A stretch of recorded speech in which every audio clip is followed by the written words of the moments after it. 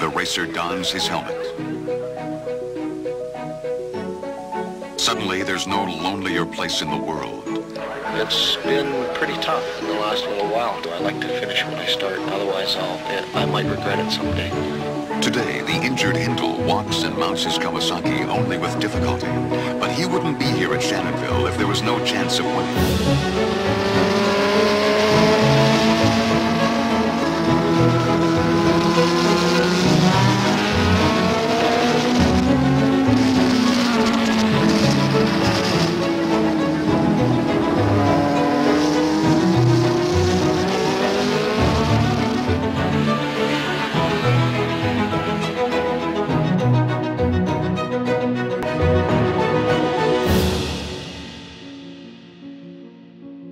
I'd almost like to be known better as a fabricator than a racer. Most people know me as a racer, but really, you know, I'm a mechanic fabricator. That's what I really like to do.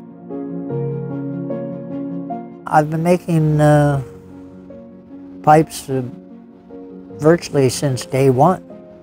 Since Honda 750. Actually, I made pipes for Norton's back in the day, you know, and then the Rocket 3 came out and I made pipes for that. And a lot of pipes on the market were kind of just street pipes, not really racing pipes that were tucked up out of the way, you know, where you could drag the motor. You know, you drag the pipe first. So, you know, a lot of times I had to make my own pipes out of necessity. You know, I'd make a few more, a couple more people needed a pipe, so I had a friend with a bender, and he was bending the pipes and I was designing, but I was really so busy racing that I didn't pursue that business side of it. And then when I retired, I pursued the pipe design. But another thing about making my own pipes, I had control on the lengths of them, and I could just, as a rider, try a long head pipe or a short head pipe and take it for a ride and see which one I liked, you know, see what the stopwatch would say. At one point, I was racing a Rocket 3, probably in 1970, and I couldn't get factory racing parts for it, you know, like high compression pistons and, you know, cams and big carburetors and a frame for that matter.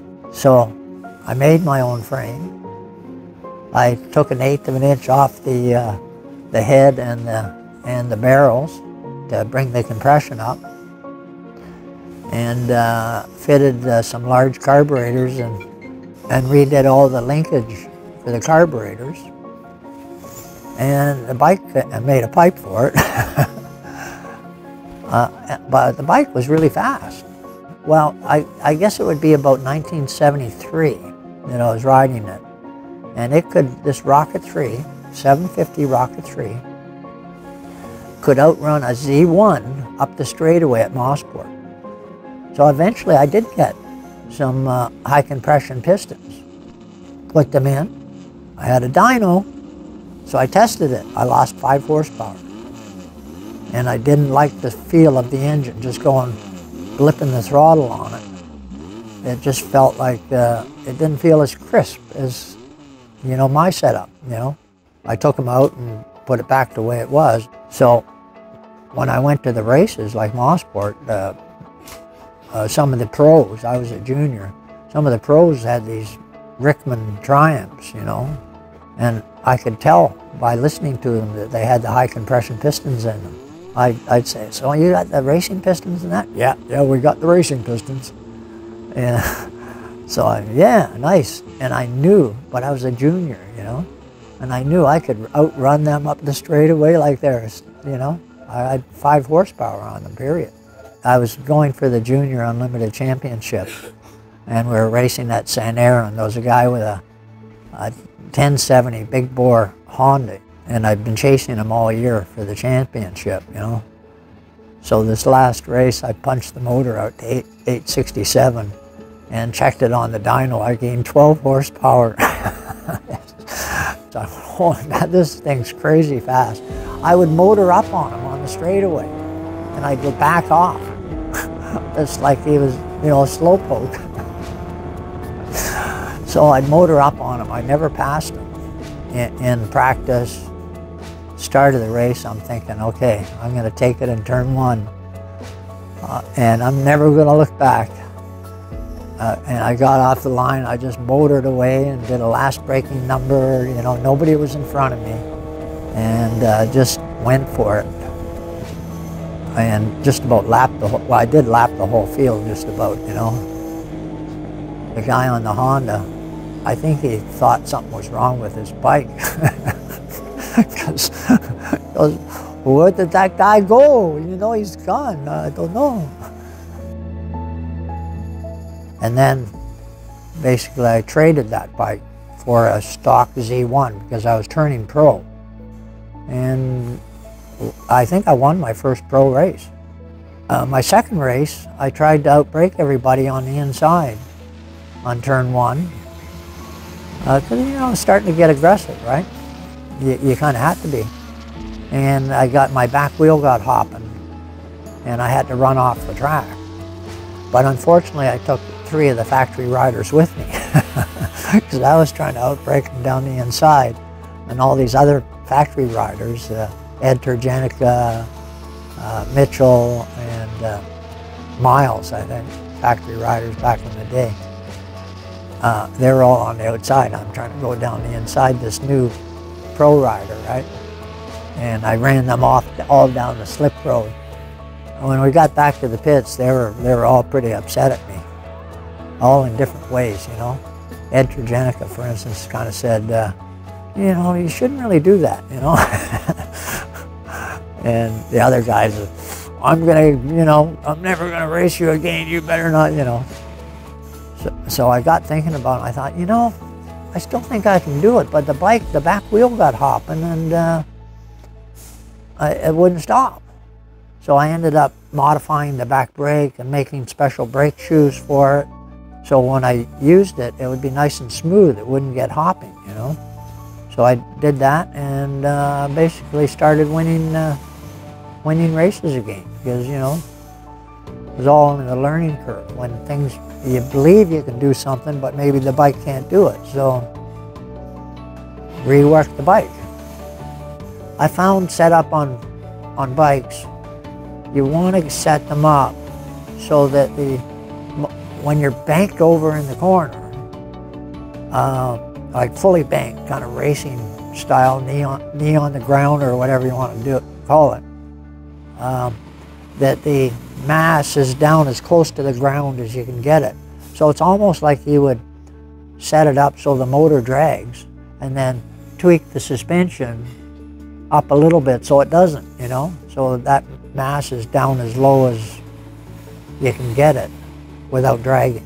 So, you know, when you're sitting upright, the bike might be high, but when it banks over, you know, it starts going down on the suspension, and that's when all those dimensions are kind of critical, you know. You know, Kawasaki were the bike to beat, you know, right up into the 80s. 81, 82 was the last year I raced, and the Kawasaki was very competitive then, you know. It was the bike to beat, but it was a big superbike battle, you know. A lot of big names and all the manufacturers were in it. Well, they were kind of running what they call the Formula One class, which was the superbikes and TZs, you know. And the superbikes were competitive against the TZs, although the TZ was really a GP machine. And I think how I was beating them was intimidating them. You know, the Z1 is, at that time, more of a sit-up superbike, wider bars. And a lot of times on the slower corners, you could jump into the corner and kind of maybe, you know, wiggle and kind of out of shape a little bit and get it under control and blast out, you know. It wasn't the road race kind of smooth thing in like a GP racer, you know, just smooth. It was more like in quick, stop, turn, and split. So, you know, it kind of conflicted with the TZs trying to do that, do their nice road race corner, and I'd come in on the inside, and then, you know, kind of sometimes once you get past somebody too, they can't get back to their rhythm.